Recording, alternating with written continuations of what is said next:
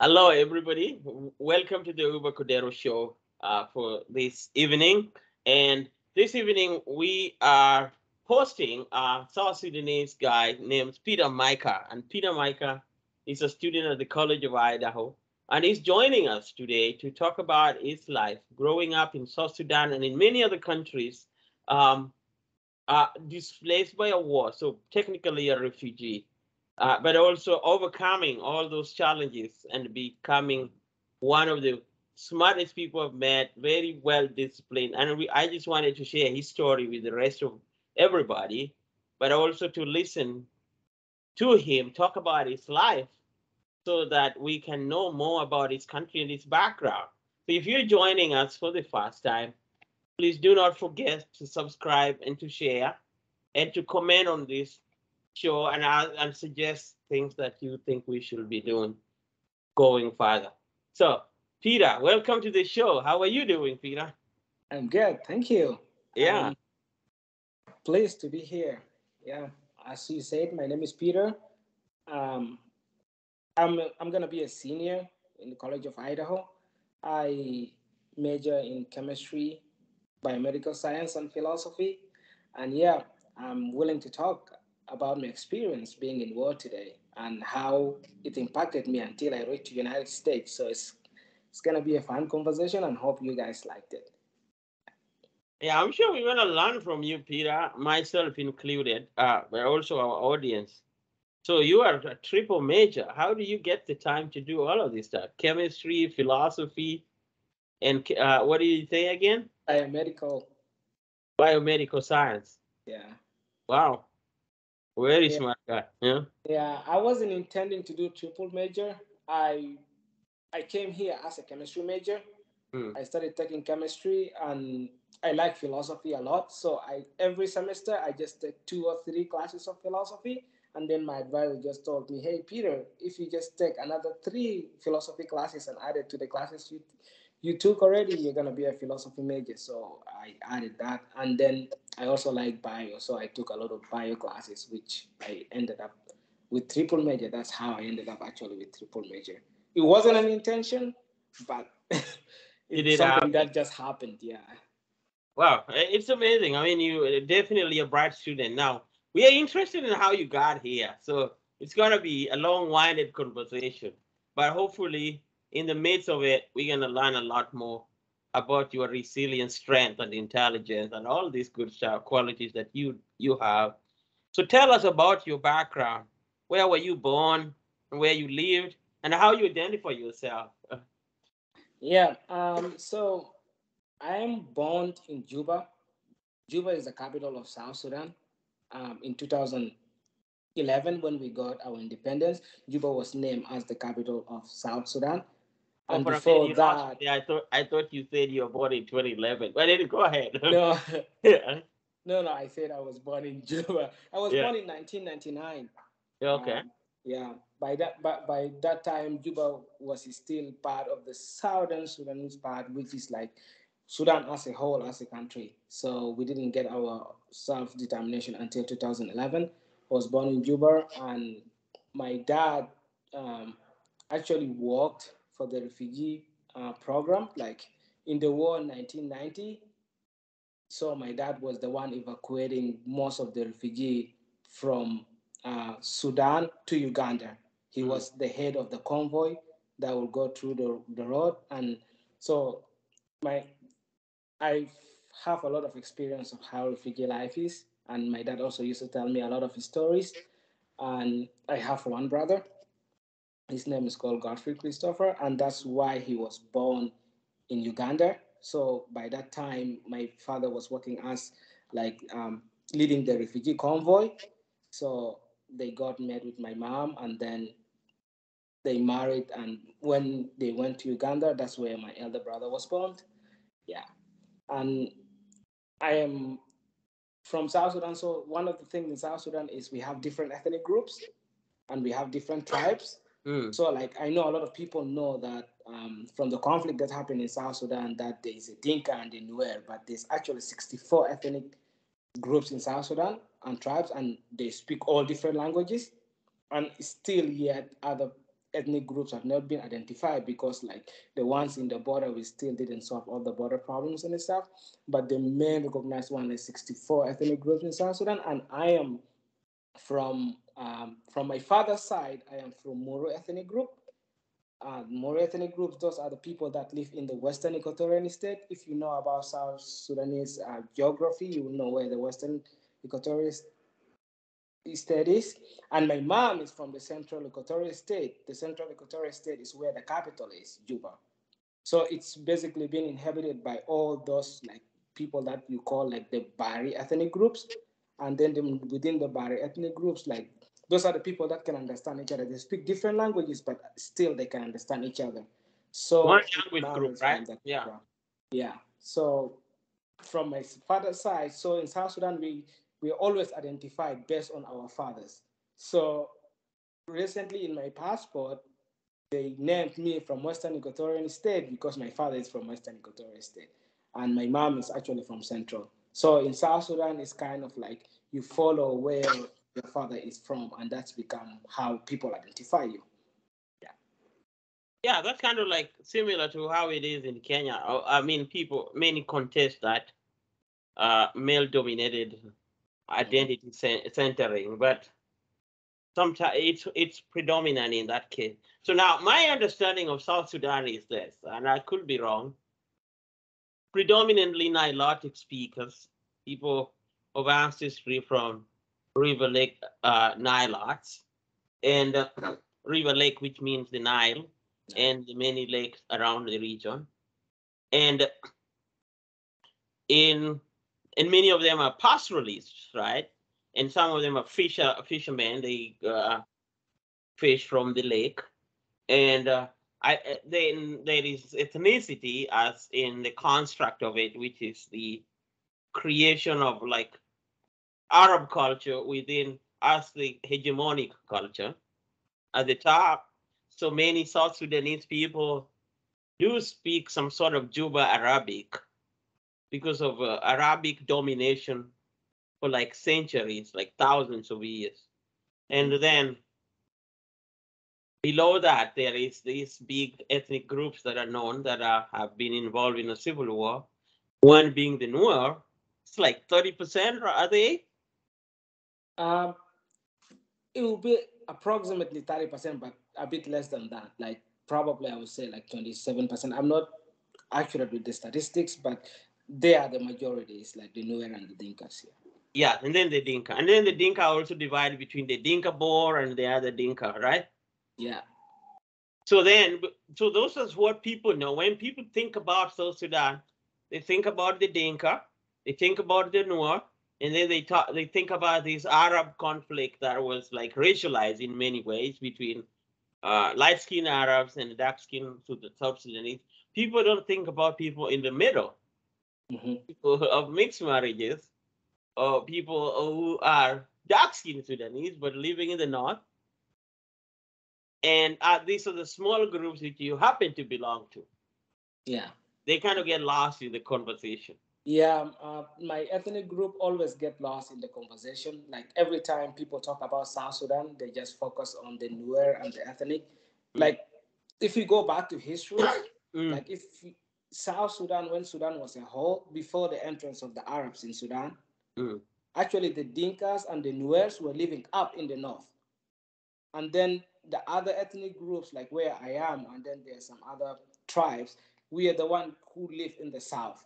But then when during the entrance of Arab into Sudan, they got pushed towards southern part of Sudan, and that's how we ended up together.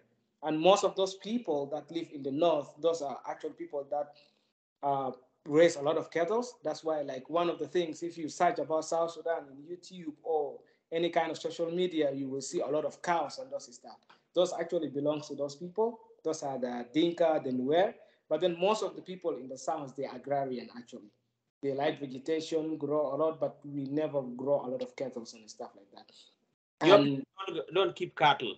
yes, we grow a little bit, but we are not known by like having like a lot of cattle around us. We are identified as agrarian. Most of the people in the southern part of South Sudan, they grow a lot of crops. That's how they live their life. But people in the north, those are the cattle raisers. Those are the Dinkas, the Nuers, the Shuluk, Anuak. Like they are different type of people, but we all identify as South Sudanese. But at the same time, you can distinguish us just based on how we live our life and how we basically socialize our life. So when you look in YouTube and those stuff, and you type something about South Sudan, and then they brought for you cattle, so know that immediately those are the North South Sudanese. Those are the people that live in the North. So that's why South Sudan is actually beautiful, because like you can literally cut South Sudan into half. In the North, it's just desert and then swamp areas. But then when you come to the South, it's just green. And actually, when you identify it like that, people who live in the south, that's why I say they're agrarians, because the land is green and they cultivate a lot. And then people who live in the north, because there's swampy area, so you have a lot of grasses and those stuff. That's why they specialize in like raising a lot of cattle, and then cattle becomes part of their like social life, used for marriages and all those stuff. Yeah. I read a book that educated me a lot on South Sudan. It's called First Raise a Flag. It's written by a British journalist. Uh, Very insightful analysis of the dynamic there. Part of the argument that this guy makes is that South Sudan has kind of suffered this history of conflict for thousands of years. It's not like it's not new, and domination and slavery and all this sort of thing, because of the presence of just the Egyptian North. Because Egypt was super advanced civilization, and as Arabs move in there from Arabia, they push down these Nubians and other black people south. And as they push these people south, they create conflicts because of squabble for faith for space. Yeah. So the influence of the Ottomans come, and the Ottomans are like slave raiding people who had no history with the darker skinned people, and the kind of slavery was really rapacious, like was terrible. So then people move down farther, and then you have this subsequent movement of people, agrarian people, cattle keeping people across the Great Lakes region and in the Horn of Africa. That's because of very fascinating, I thought. Yeah, it's really interesting. Like Sudanese history, like if you read it in depth, is one of the like really interesting history you'll find, because like the Ottomans, the Anglo-Egyptian rule in Sudan, the first missionaries to visit actually Africa were in Sudan, which is like very interesting, because like we have a very intense history. And then when you try to go back into that, those all of those histories are the one that led to actually South Sudan to have self autonomy, because like there's so many stuff that happen every time a new regime come, like the Ottomans come and go, the Anglo came and go in. So all those one is the one that led to all those tensions between those regions, like pushing people from one place, creating a conflict about this space, different tribal occupying different places across the country. It's kind of like those are the things that actually led to like South Sudan to have like kind of like internal conflicts. Yeah. Yeah, that's very rich analysis. Now, um, so I think we've talked a little bit about this already. And tell us about South Sudan right now. Like we've talked about the history that forms it, but can you give us a brief rundown of what leads to South Sudan as an independent republic, and then briefly explain the South's history and why the secession, the creation of a new state in 2011, was very important. Mm-hmm. So, like the main reason why South Sudan actually called for like self autonomy is basically like you know that there's different religions, the Arabs, and then the other people, like for example like me, which are right now I identify myself as Christian, this is stuff. But one of the important thing is actually the conflicts in South Sudan have never been like based on religion, but instead it been based on like differences, like different racial groups, like ethnicity and those stuff.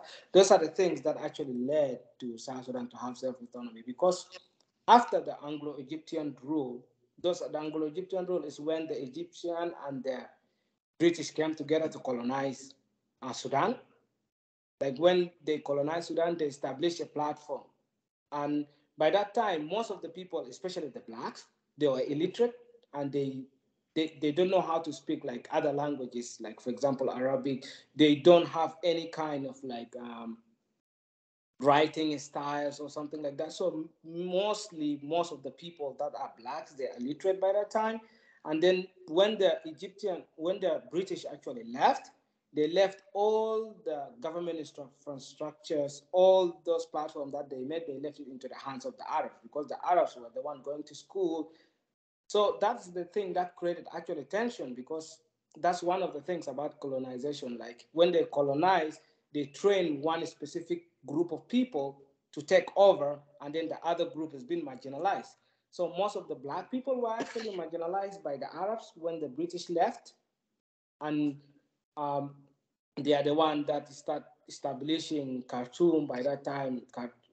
Before Khartoum, actually, it was Omdurman as the capital of Sudan as whole, and then Khartoum development start happening in the north, and then in the south, because those people are illiterate, they don't know how to write, and they're still having those all that we talked about, like raising cattle, being agrarians. They actually look at them like being animals because, like, raising cattle, they live with cattle, and actually that's not something very like vague. It's something that's true. Like people in the southern part of in the northern part of South Sudan that raise cattle, they value cattle's life more than like I would roughly say more than human life. Like for them, cattle is something very important. They are willing to sacrifice their life just for their cattle. So that's one of the things that actually make those people in the north, and specifically that will be the Arabs, to look at most of the South Sudanese to be kind of like having animalistic nature in their like being human, because they looked and then they see how those people treat animals. So they actually call us animals, but it's only specific people. And it created tension because like those South Sudanese, the other people that have never been talked about and the one that disappeared in the middle, some of them actually know stuff. They know how to like read. Some of them were educated because the Arabs actually consider those people in the middle to be the one that actually can understand all stuff like that. So they took them and then they start training them, and then it starts creating tension within the country. So like South Sudanese, most of the South Sudanese didn't want themselves to be like recognized as being animals, and they also wanted the opportunity to be like in the government, to go to school, because by time when time went, most of the South Sudanese also went to school and they start getting educated. But then because the Arabs dominate everything, so it's kind of created this like difference between the two sides, the Arabs and then the blacks, means basically that inhabited the southern part. And that's the main reason why South Sudan actually went to civil war, is because actually because of those differences, then you have the SPLM rising and all this stuff. Then that become a different part of history. But this is the main reason that made South Sudanese to actually go for civil war, and they want their self-autonomy because they don't want to be under the Arabs anymore. They wanted to be like us people that can rule themselves, because by time when they went to school, they know now how to read, how to write, and so they don't want those marginalization that has been done by all the Arabs in the north. Yeah. And you also asked about in 2011, right, when South Sudan basically recognized as a country. Yeah. So the civil war that happened, it lasted for 21 years. The civil war lasted for 21 years, and in 2005, that's when we actually signed the comprehensive peace agreement to bring the cessation of hostilities to an end. And in the comprehensive peace agreement, they basically gave 5 years interim period for the Arabs to basically make southern part of Sudan to be actually developed, and whether they will have like a very transition government that can balance between the two states. It's not like literally states, but different states that were in the southern part of Sudan. And then in these 5 years, the Arab didn't do anything. So that's why South Sudan's called for referendum.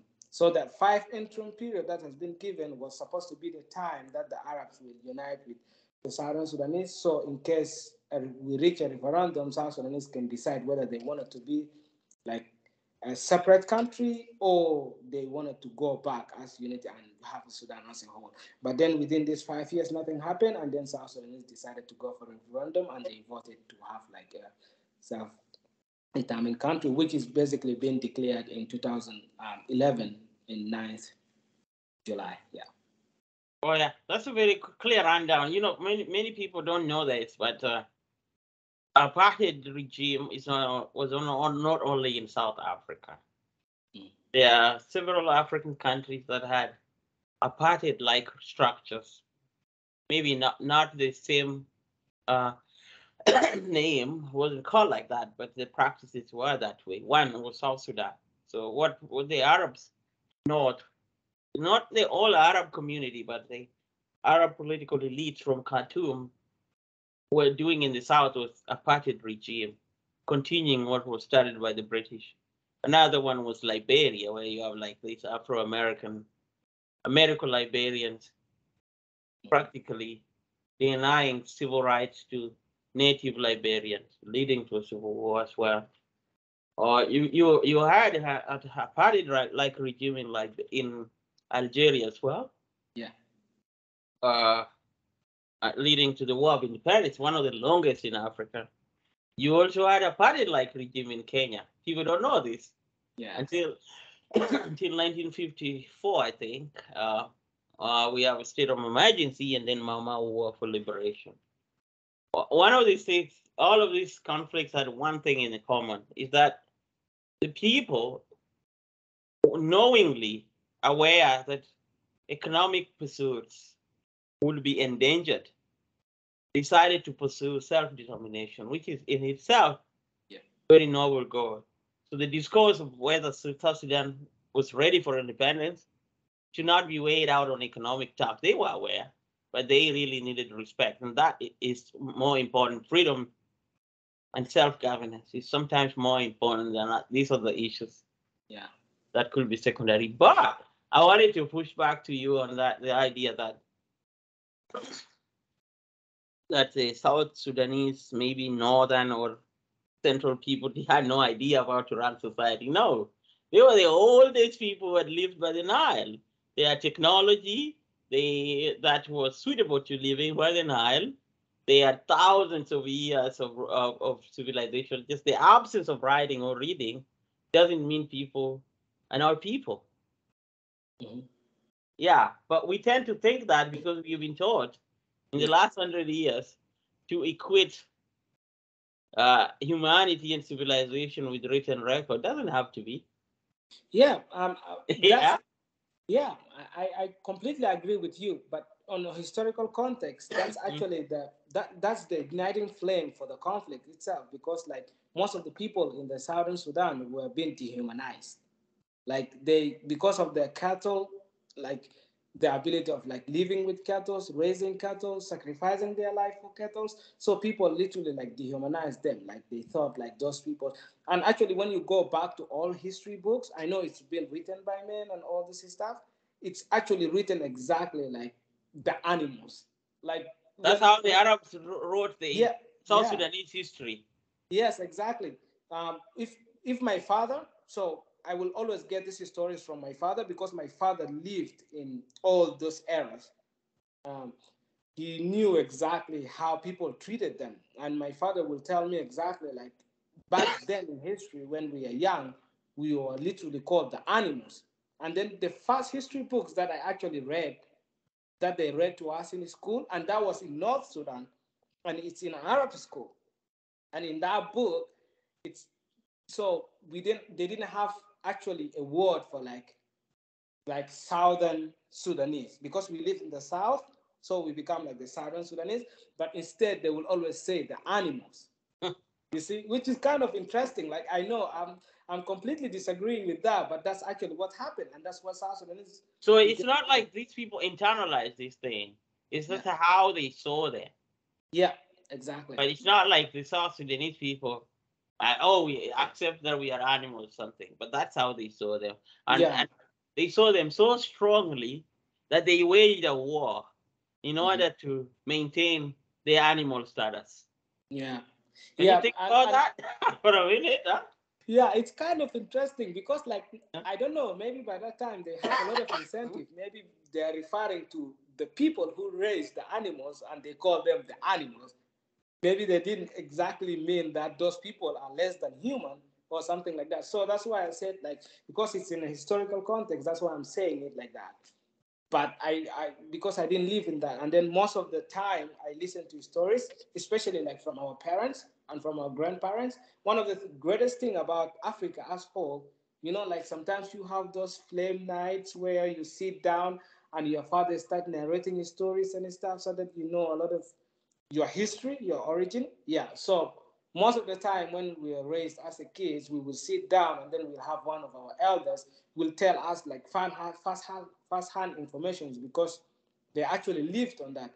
And they will literally tell us that we are telling you that not because we fueled it or we added our own vocabularies in it to make it sound bad, but that's exactly how people used to call us. This is how it is.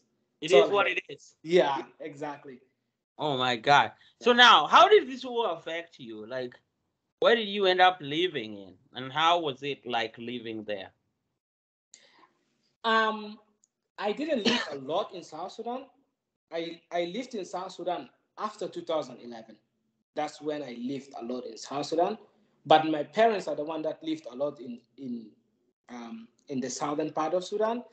And so my parents were literally living up just in the border with Uganda and Kenya.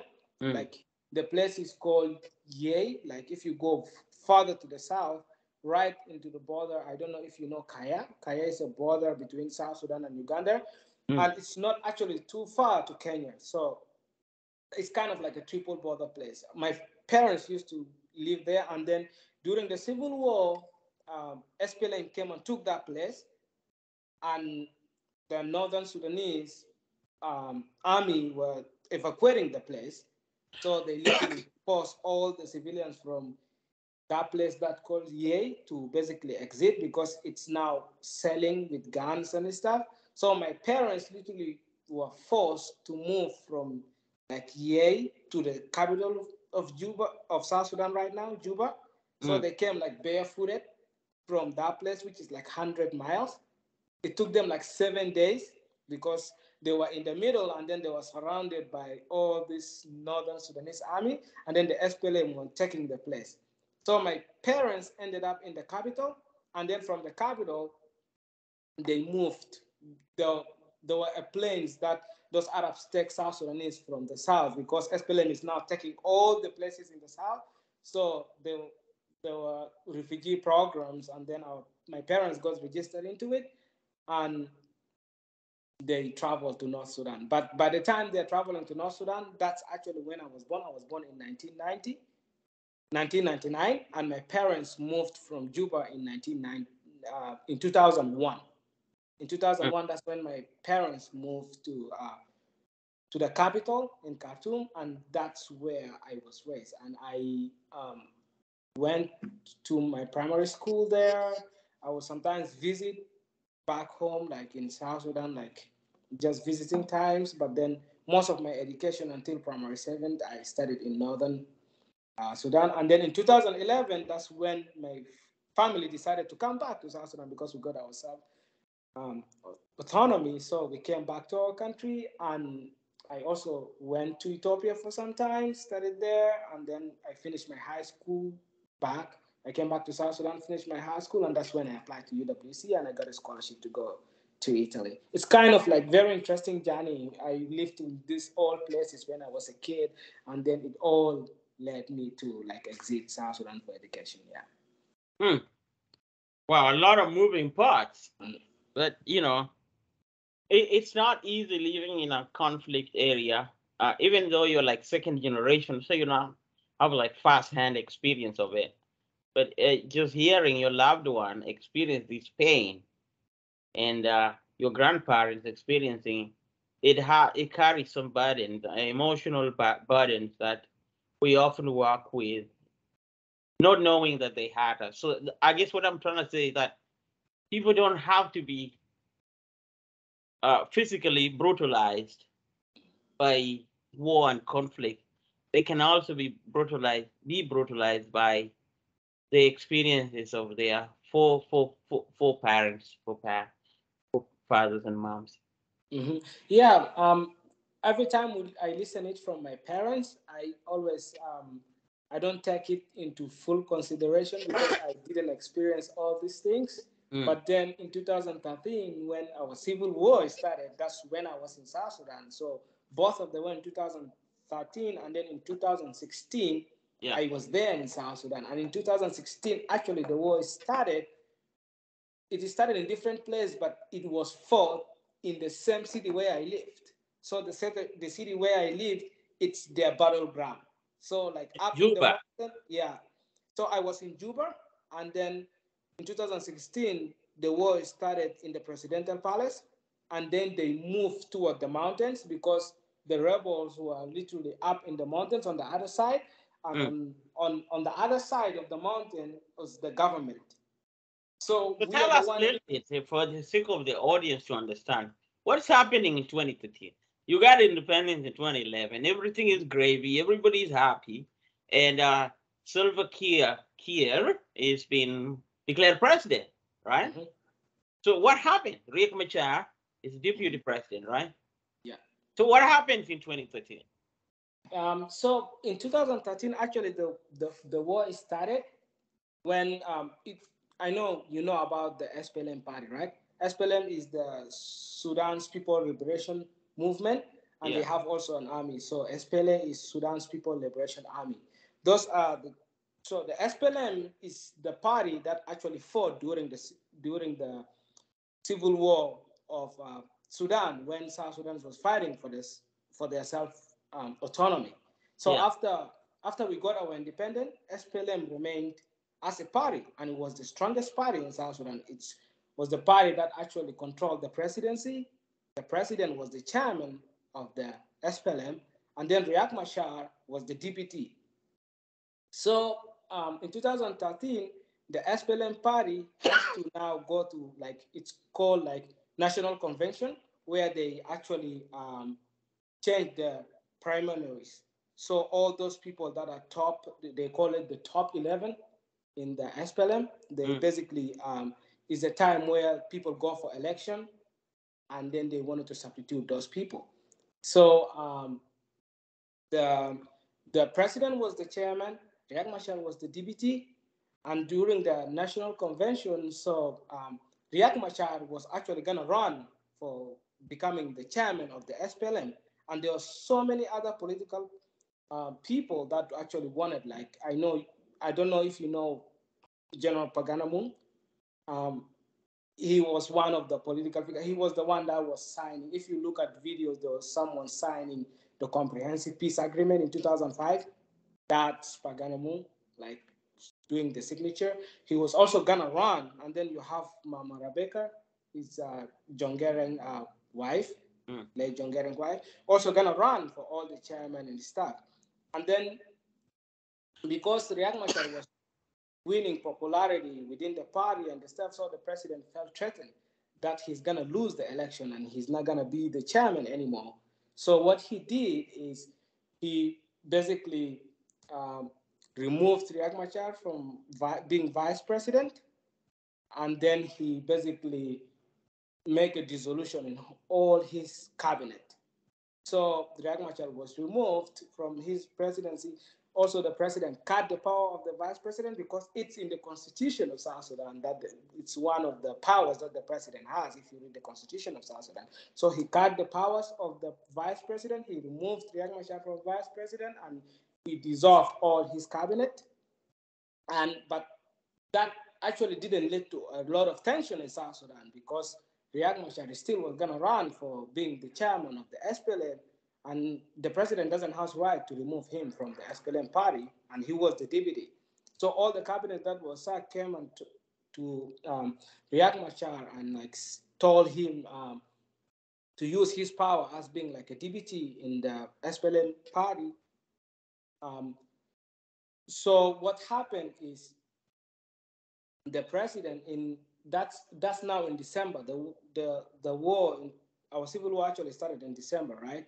So in December, the the the people that were sacked from the cabinet with, to, from the cabinet of the vice president, and together with Riyadh, they actually had political rally Mm. because they wanted to like convince people. They were doing like a campaign for their election stuff, and then the president felt threatened with that like rally, and then he called a meeting exactly on that day to just stop the rally, and he dressed in a military, his military clothes, and then he went like for a conference in TV. And actually, I watched that. I remember I watched the conference that he had in. He was wearing his all uniform, and then he was actually training.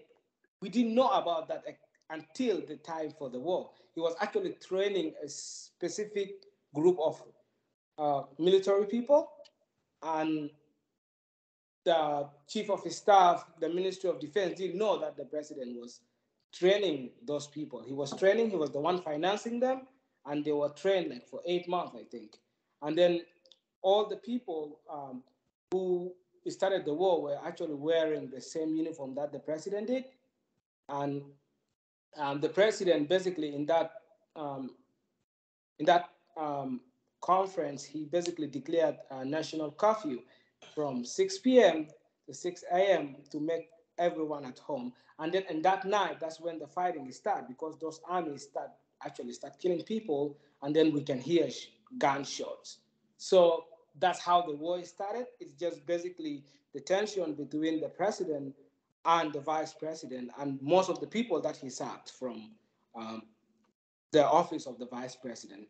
And it led to, and then because the president is from Dinka, and then Riek Machar is from Nuer, then later on it actually turned into like a tribal conflict. And then that's why people know that if you Google right now, that's when people know that, oh, South Sudan has a civil war and it's between Dinka and Nuer.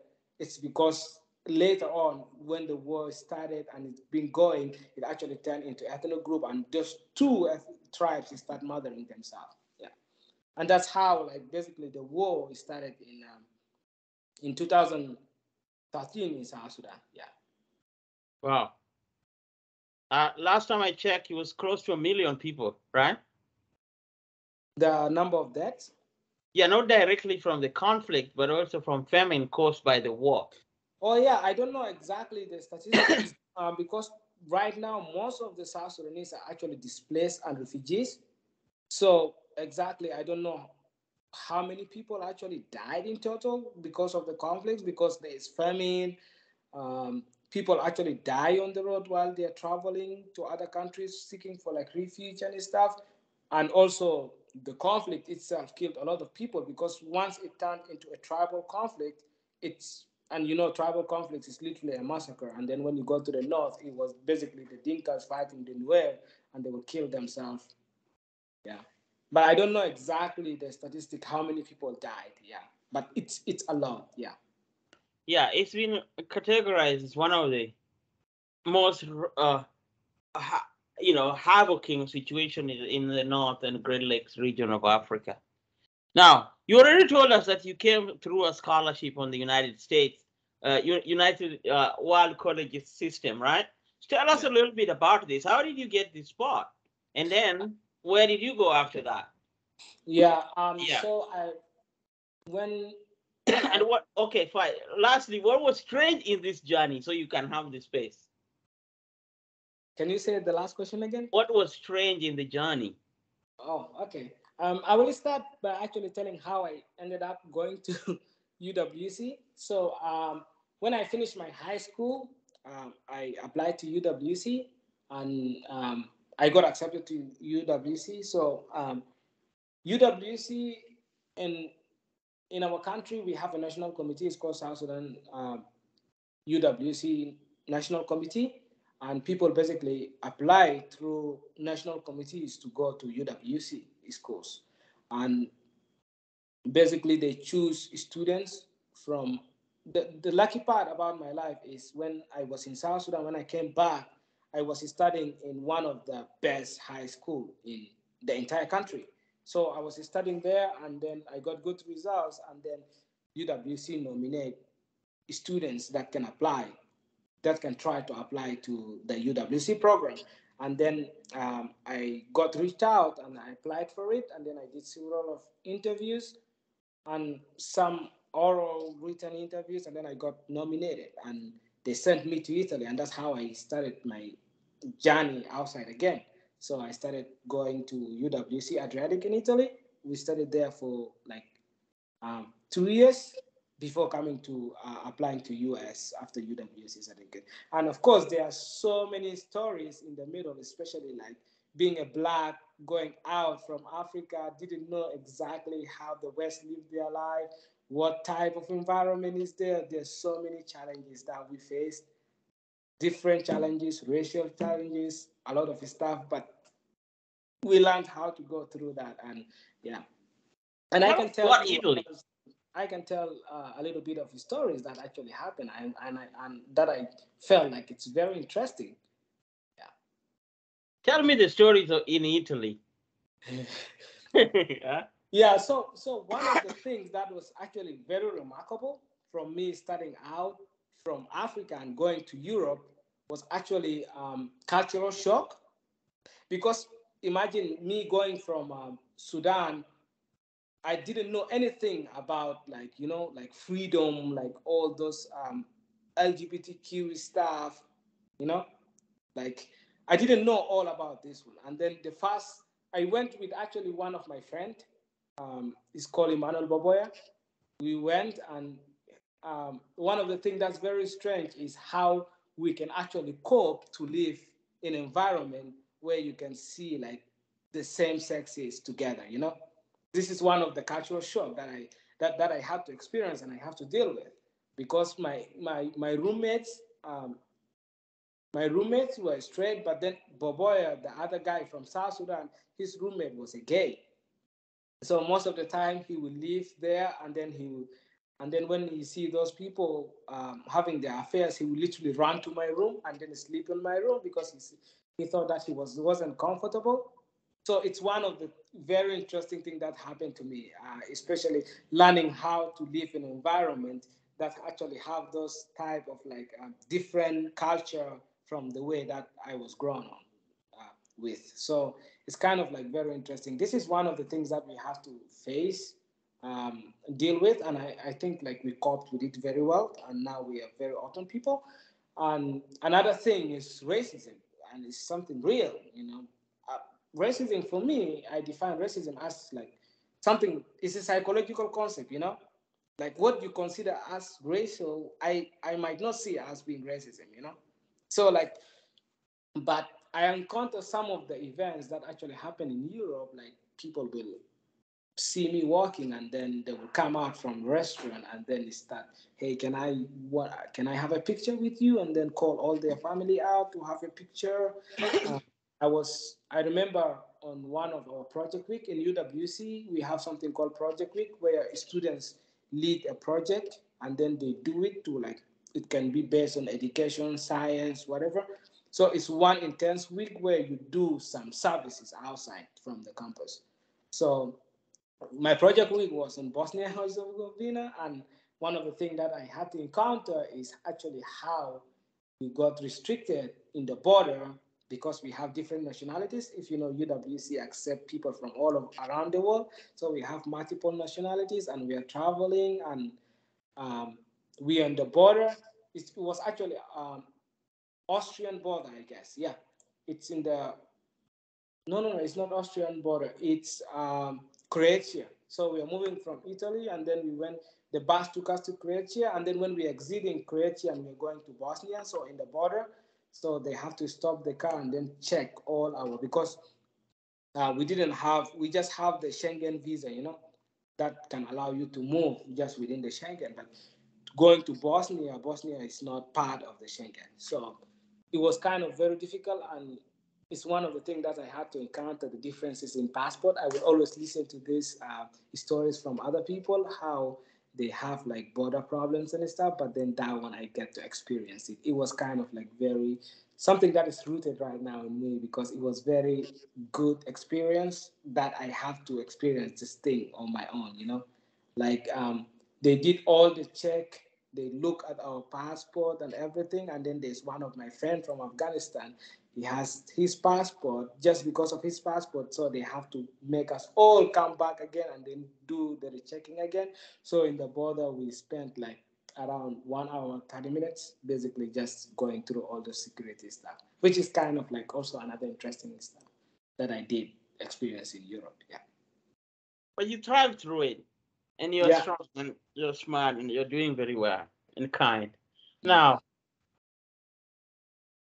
the thing about racism is that many people don't understand it, but at the heart of it, it's not. Yes, there's some crazy people out there who still think people of darker skin are animals, but or should be treated like animals. But that's just surface level racism. Mm-hmm. And the one of it is just a guess. Like if you go to Asia or China or Japan, people look at you, want to take pictures with you. They're curious. That is just curiosity. Yeah. That is based on innocence because you've not seen Mm-hmm. somebody like that. Yeah. The worst part of it is when decisions are made or policy is made to segregate or to dehumanize certain aspect or to deny them opportunities. That is the most dangerous part. Yeah. So I'm Exactly. less concerned about people looking at me because of my blackness, and it happens quite a lot. Mm-hmm. I'm honest with you. The higher you climb in the social ladder, the more you're gonna find yourself in spaces where you're the only, and that's been my experience for like a long time now.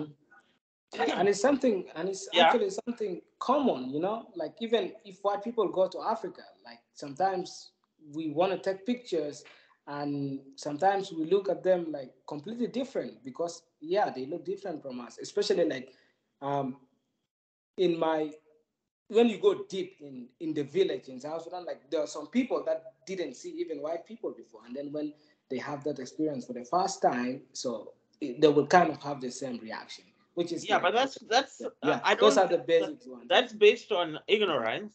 yeah. The second one, which is based on malice or malicious intention, that is the one that is dangerous. Hmm. That's the one Yeah, where you should be fighting. yeah, and that's the one that I get to experience actually here in the United States, but I didn't get to experience that in Europe, Oh, which the is one kind of of really very interesting. strange. Yeah.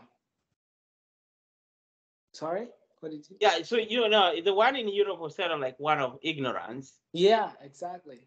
I don't know. I've never seen these people. I don't know how to deal with them. Yeah, But when one which you get segregated just because of your blackness, that's the one that's psychologically ouch. yeah, exactly. Huh?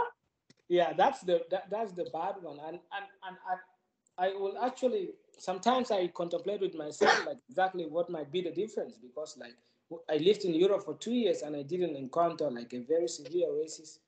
I know it's happening somewhere, but me personally, I didn't get to experience some serious racial thing that people actually discriminate me or something like that.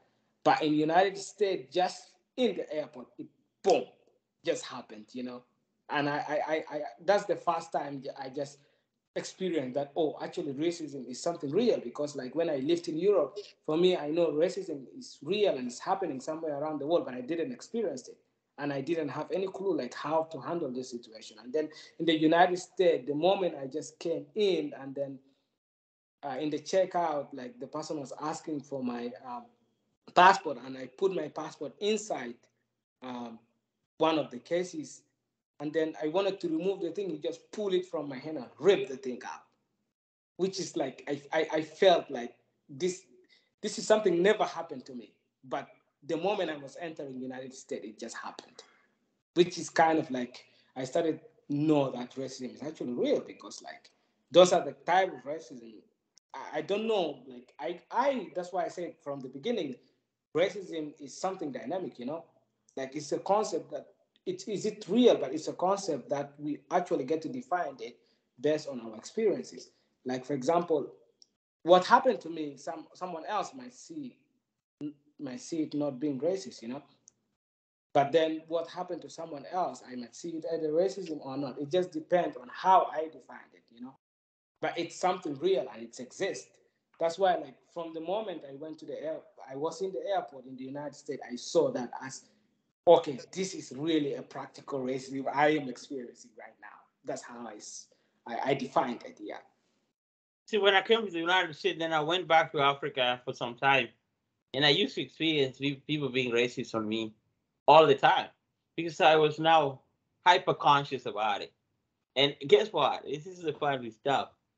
When like colonized people or dominated people can internalize how they've been othered to make it seem as if they have ownership of those qualities as described. Like you were talking about the Arabs describing Southern Sudanese as animals, right? Some people over time, for over years and years, they start to think, oh, maybe we are animals. And then they try treating their people that way. So for me, I've had like maybe 4 or 5 incidences where I felt like either the police, I'm talking about Kenya, I'm from Kenya, were racist to me without knowing that they were. I've been treated wrong in a restaurant. I've been in a neighborhood where I felt like I was questioned why I was there. And United States is countless. I won't even mention it, how many times. But the point I want to make is that we shouldn't just think that it happens in Western spaces. Yeah.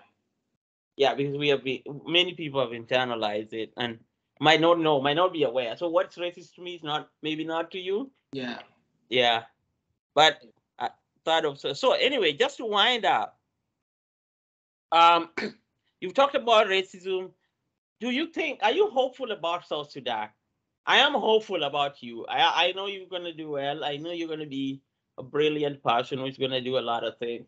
But do you think you represent South Sudan, or are you hopeful about South Sudan? When it comes to hopeful, I'm kind of hopeful to South Sudan to just a certain extent. I'm not gonna try to push it uh, too far, but the thing about South Sudan right now, this is just based on my explanation because I'm monitoring the situations actually happening there.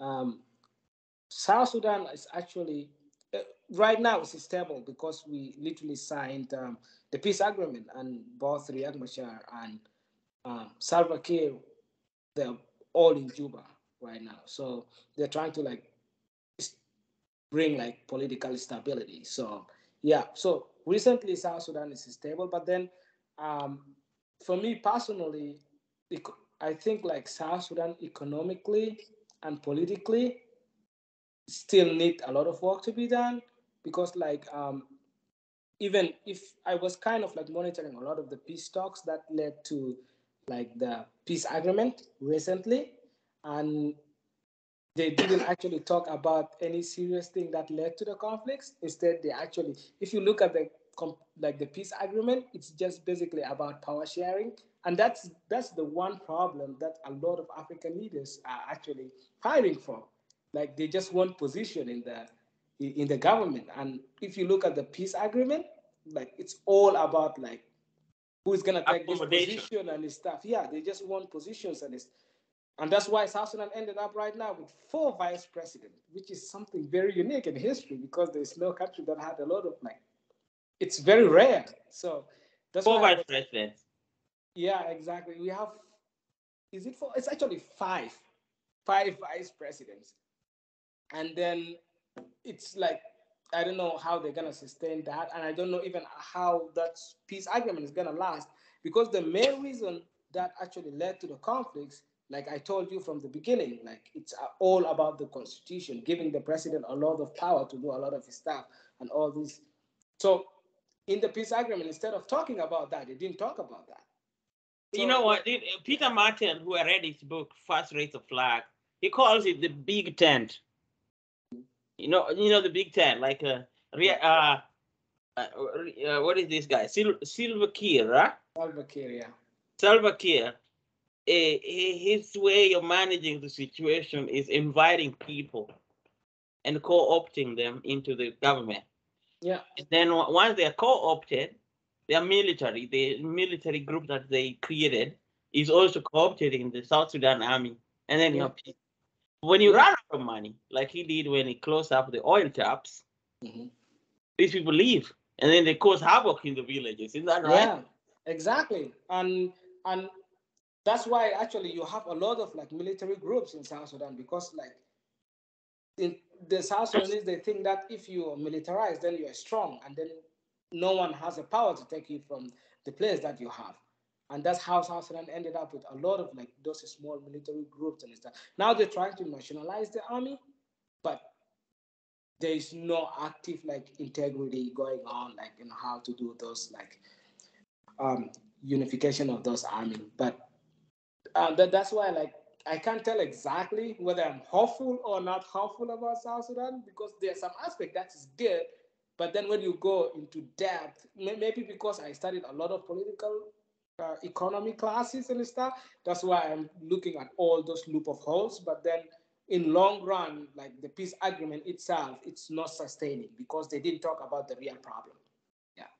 We're gonna call it over there. One thing I'm hopeful about. I'm hopeful about you. I know you're gonna do well, and you're gonna touch a lot of lives. And your story has been amazing. Your insight's great, and we know that the future of South Sudan is bright because we have very smart students coming from there, like you are. So thank you Yeah. for coming up. We're grateful for your time, and we hope to hear from you again. All Yeah. right, Thank you for having me. you're welcome.